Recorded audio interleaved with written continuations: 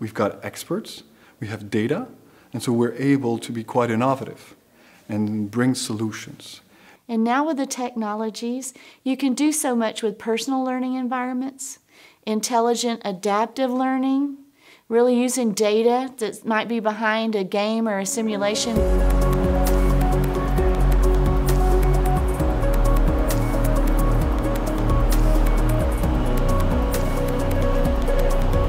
Technology is always a double-edged sword, and I think the big challenge for us is to understand that we can be in control of technology rather than technology being in control of people.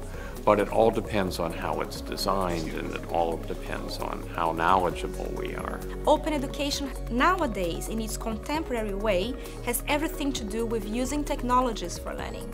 So it's with the growing of technologies that we can share more content and we can involve people via social networking or just by sharing in platforms.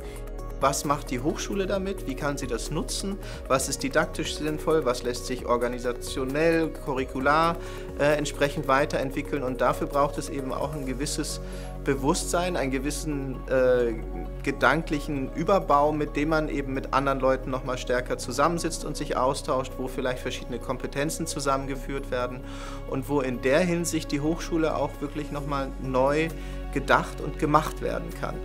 You think you're interacting with another human, but it's a cyber agent, and it's a cyber peer.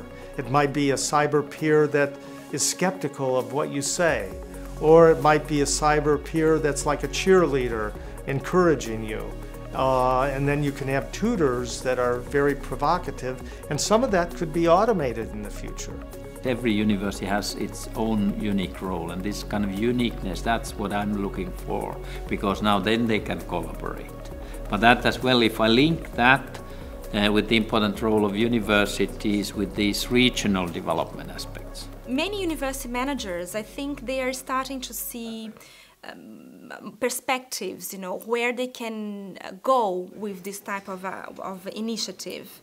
And we see that certain universities decide to focus on different things, Some of them decide to focus on teaching methods and explore that. So it's interesting because managers or university rectors and vice chancellors, they can really now start seeing strategies in which to focus on. What we're seeing is that new features, because of digitization, are being added or at least are enhancing some aspects.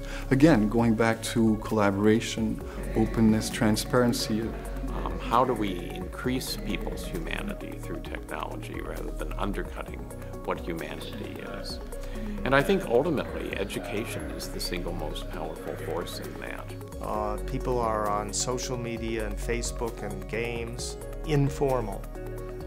That students are spending a lot of time on, and less on the formal learning environments. So I think we need to figure out a blend between the two. And if we find the right blend, then I think students are going to be motivated for difficult higher education.